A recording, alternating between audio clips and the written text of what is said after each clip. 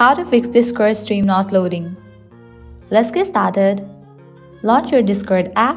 Make sure you have already logged into your account. You will land to this kind of interface. Now at the bottom left, you'll find this settings icon. Go ahead and click on this option. Now over here, different options will appear. Scroll down. You'll find the option of advanced. Go ahead and click on that option. Open it. Now over here, you will find different options. Here towards this option of hardware acceleration. You have to disable for this option. Turn this off if you are experiencing frame drops. So toggle off for this option. Changing the hardware acceleration setting will quit the app and relaunch it. Click on OK. Once you complete that process, launch your Discord and again head towards the settings icon. Now scroll down, find the option voice and video. Once you find it, open it.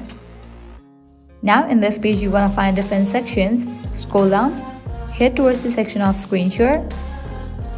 You'll find the option of use our advanced technology to capture your screens. Make sure you have enabled for this option. After you customize these settings, you will be good to go. Now close your Discord app and relaunch it. By applying these solutions, your problem will be fixed. So this is how you can fix Discord streams not loading. If you guys find this video helpful, don't forget to like, share and subscribe to our channel. Thank you.